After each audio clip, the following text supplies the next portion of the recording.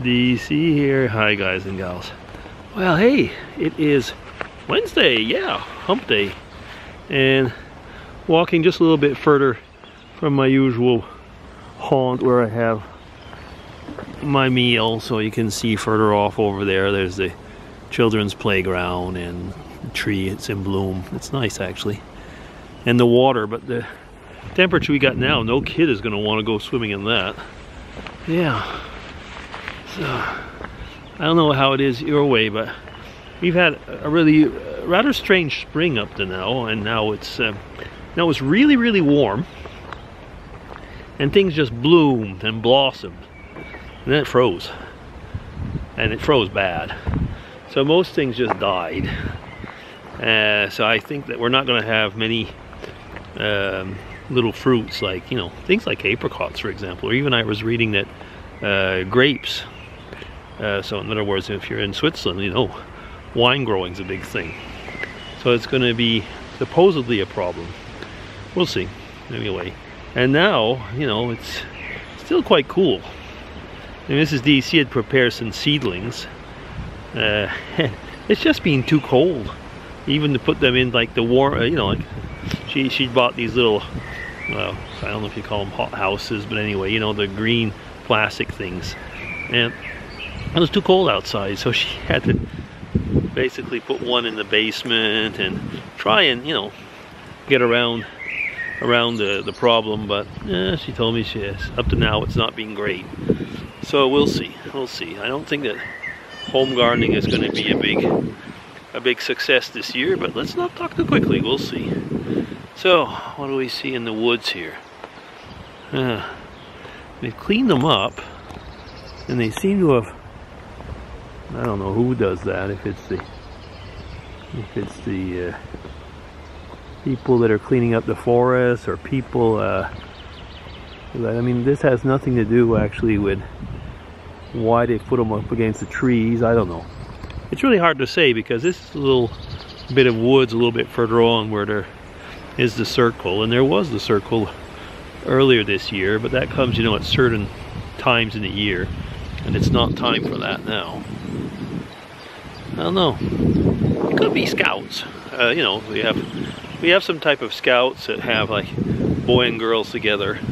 Actually, is that something that's still existing in the States? I haven't even checked it out, but there've been so many stories about Boy Scouts in the States and them going bankrupt and stuff. I was just wondering all of a sudden. Yeah, how many of you were in Boy Scouts or Cub Scouts and stuff like that when you were kids? I was in a French type of Cub Scouts. They were called les louveteaux, which means the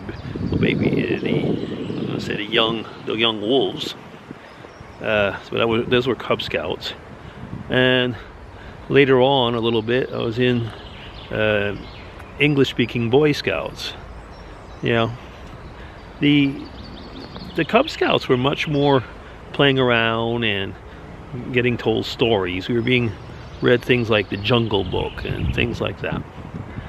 Yeah, very much so actually, the Jungle Book. And the ladies taking care of the Cub Scouts, they had taken on names, you know, like of the figures in the Jungle Book, Bagheera and Baloo and so on. It's funny because there was a big fat lady and she was calling herself Baloo, and I thought, like, I wouldn't probably do that if I was you. And it's money here, I gotta be careful. Yeah. Oh, there's still leftovers of the circle over there. Nobody's taking it apart this time. Okay, anyway. Yeah, and the Boy Scouts, that was quite different actually. They were teaching us much more how to rely on ourselves or on a small group for, you know, surviving. I mean, any of you who've been in these organizations, and I wasn't in them very long, will know, you know, that I found they were actually very good. And we hear a lot of things about, you know, people, you know, abusing kids and stuff like that. And never had any problems myself in that respect. Never even heard of any problems like that when we were in them. So sometimes, you know, you wonder. Sometimes you wonder how much is is made up and how much is just there, you know, because the Boy Scouts, there's the Boy Scouts, the Girl Scouts, the Cub Scouts, the Brownies, and so on. You know what I'm talking about. Seems to me they were good organizations. We had also, in the English-speaking world, the 4-H clubs. Yeah, there was a lot of good stuff. And most of that seems to have been taken away.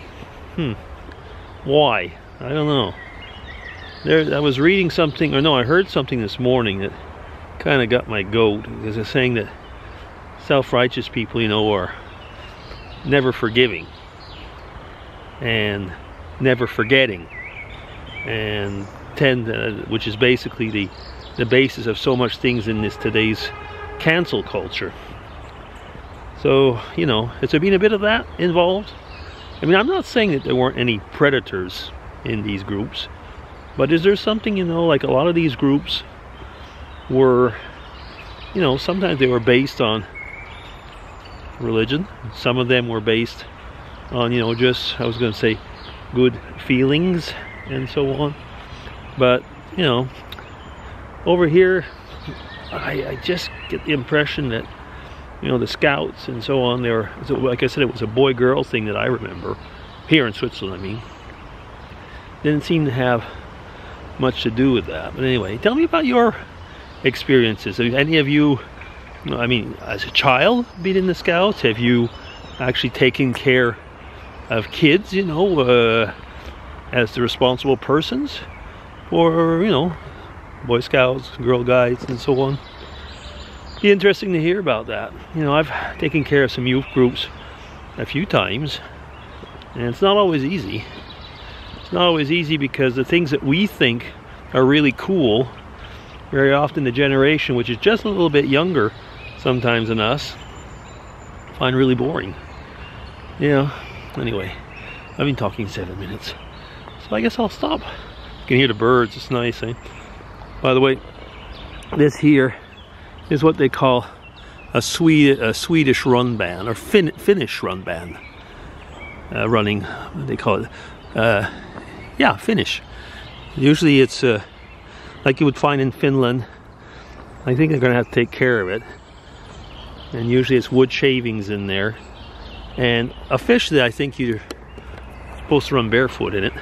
Although I don't think that I would want to run barefoot in it. Anyway, okay, I think I really should stop now. I'm on 8 minutes. I'll be DC, signing off. Take care, everybody. And have a nice hump day. Bye-bye.